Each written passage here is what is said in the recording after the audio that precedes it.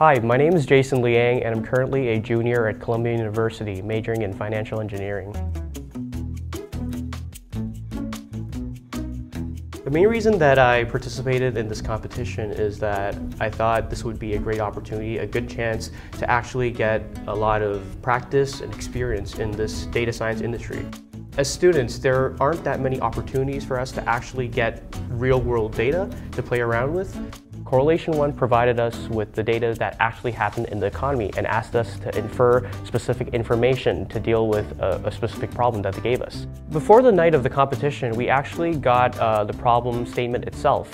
So our team built up multiple frameworks that we could actually use to approach the problem during the competition. When we got the data sets, we would just simply analyze the data during the competition and then plug in whatever results that we have into the frameworks that we already built up the night before. We all knew what our role was, so I was mostly in charge of building the statistical models and mathematical models, and some other teammates were in charge of coding or writing the reports. I guess the main reason that our team won was because we were extremely collaborative.